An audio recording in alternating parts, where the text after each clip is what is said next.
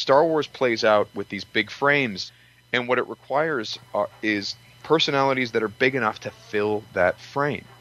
I mean, this is something that we talked about a lot when we were doing Force Unleashed. I was like watching 1940s movies and Casablanca and all these things going, what was George watching when he grew up? Take Revenge of the Sith and take your TV and turn off the color. And you're going to see that the movie plays, even the transitions, everything. The transitions work better in black and white because you're like, oh, this is an old style of filmmaking. We're going way back. Like, you know, even transitions that you feel like, that doesn't quite work. The moment you turn the color off, you're like, oh, that's I've seen this before.